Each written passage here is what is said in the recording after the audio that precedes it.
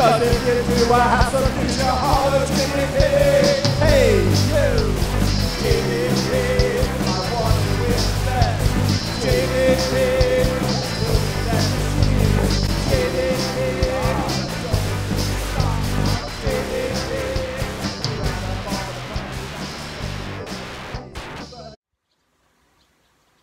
Hi there, it's Professor Liam. If you prefer, you can still call me Professor Bill. I still go by that.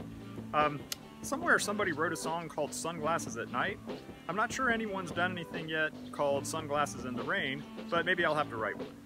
Anyway, I'm here at Skyline Drive, and one of the things that we're interested in talking about here in this vlog is gross domestic product. And it's amazing how many different ways gross domestic product comes up here, or how many different elements do.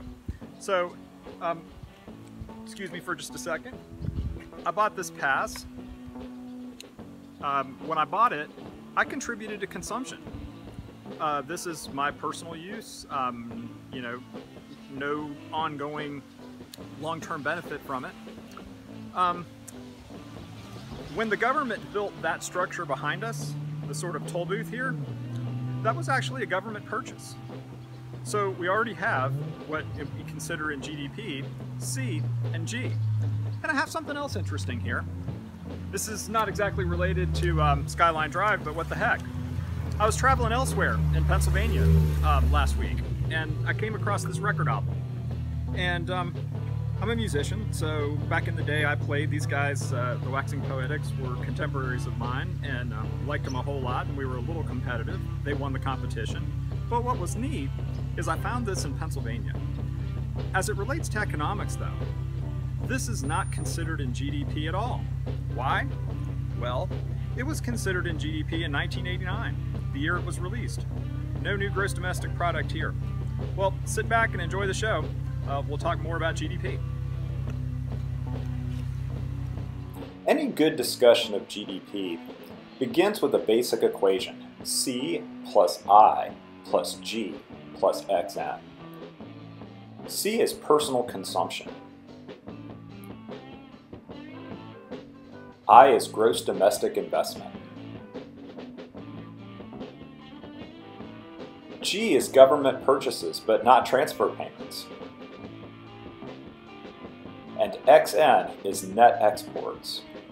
A problem with GDP, though, is it doesn't consider things like pollution or inequality. Should those be subtracted? Here's an interesting list of the largest economies on Earth. Look how far the US is ahead of the next largest economy.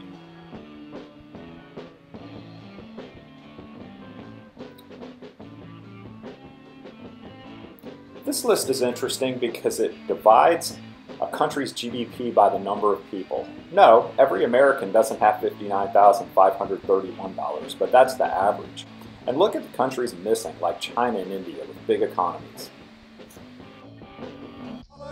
hey, you, GDP, stuff that's contributed to GDP. Guns, tanks, and people need GDP. So how do you do GDP? Gross domestic product.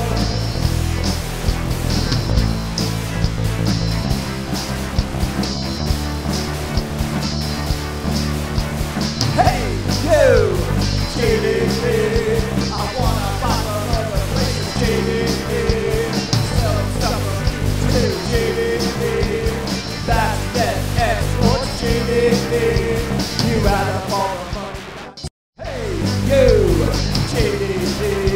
You say we're really number one GDP. But what about those happy places GDP? Toodaloo, GDP.